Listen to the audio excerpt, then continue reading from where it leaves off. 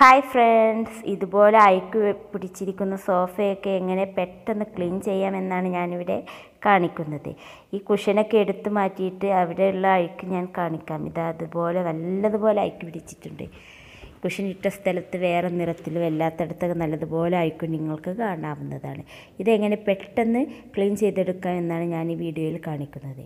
ഈ ചാനൽ നിങ്ങൾ ആദ്യമായിട്ടാണ് കാണുന്നതെങ്കിൽ വീഡിയോയ്ക്ക് താഴെയുള്ള ചുവപ്പ് സബ്സ്ക്രൈബ് ബട്ടൺ ക്ലിക്ക് ചെയ്യുക. കൂടെയുള്ള ബെല്ലൈക്കണും കൂടി ക്ലിക്ക് ചെയ്താൽ ഞാനിടുന്ന വീഡിയോസ് അപ്പോൾ നോട്ടിഫിക്കേഷനായി ലഭിക്കുന്നതാണ്.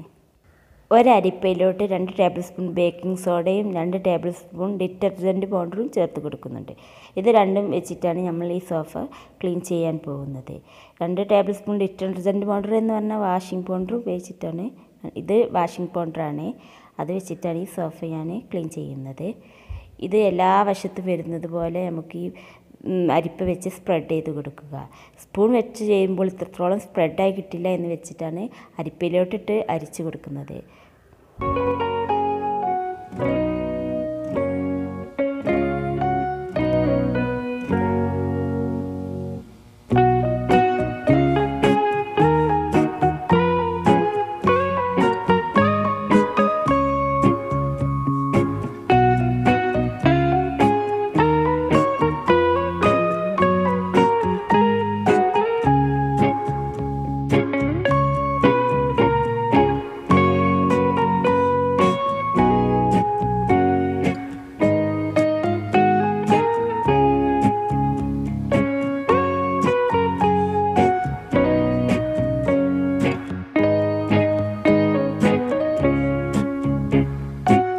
ഇപ്പോൾ ഇതാ ഈ അഴുക്കുള്ള ഭാഗത്തൊക്കെ ബേക്കിംഗ് സോഡ ഡിറ്റർജൻറ്റ് കൂട്ട് എത്തിയിട്ടുണ്ട്. ഇനി ഇത് നല്ലതുപോലെ എല്ലാ വശത്തും എത്തിയതിന് ശേഷം കുറച്ച് വിനെഗർ ഞാൻ എടുക്കുന്നുണ്ട്. വിനെഗർ അല്പം ഇതിലേക്ക് ചേർത്ത് അത് സ്പ്രെഡ് ചെയ്ത് കൊടുക്കുകയാണ്. അവിടെ എല്ലാ വശത്തും എത്തുന്നത് പോലെ ഇങ്ങനെ സ്പ്രെഡ് ചെയ്യും.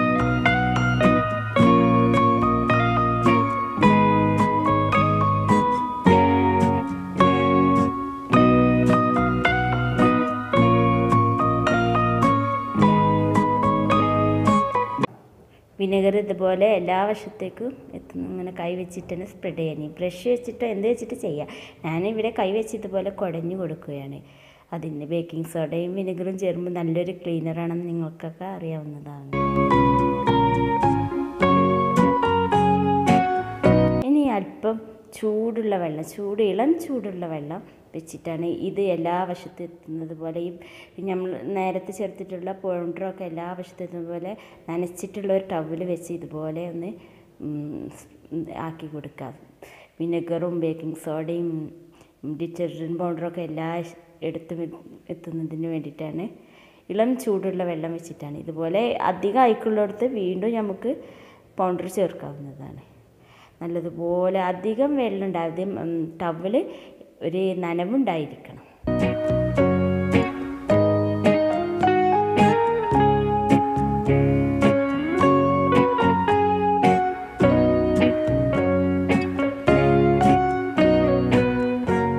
വീണ്ടും ആ ടവൽ ചൂടുവെള്ളത്തിലിട്ട് ഒന്നും കൂടെ പിഴിഞ്ഞെടുത്തിട്ട് വീണ്ടും അങ്ങനെ പല പ്രാവശ്യമായിട്ട് നമുക്ക് ഈ സോഫ തുടച്ചെടുക്കാം. നമ്മുടെ ചേർത്തിട്ടുള്ള ഡിറ്റർജൻറ്റ് പൗഡറും വിനെഗറൊക്കെ എല്ലാ വശത്തും എത്തി അതിൽ നിന്ന് ഉപ്പിയെടുക്കാൻ പാകത്തിന് കുറേ പ്രാവശ്യം നമുക്ക് ആ വെള്ളം മാറ്റിയിട്ട് അഴുക്കുള്ള വെള്ളം മാറ്റിയിട്ട് വീണ്ടും മാറ്റുക.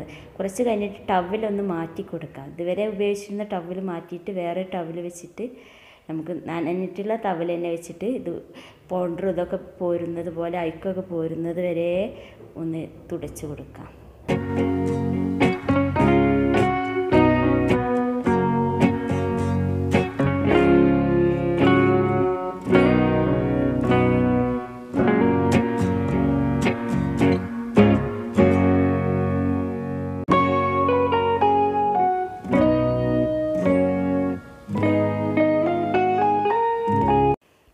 സോഫയിലുള്ള അഴുക്കും നമ്മൾ ചേർത്തിട്ടുള്ള പൗഡറും ഒക്കെ ഒപ്പിയെടുത്തതിന് ശേഷം ഡ്രൈ ആയിട്ടുള്ള ഒരു ടവൽ വെച്ചിട്ട് അതിലുള്ള നനവിനെ ഒന്ന് ഒപ്പിയെടുക്കാം.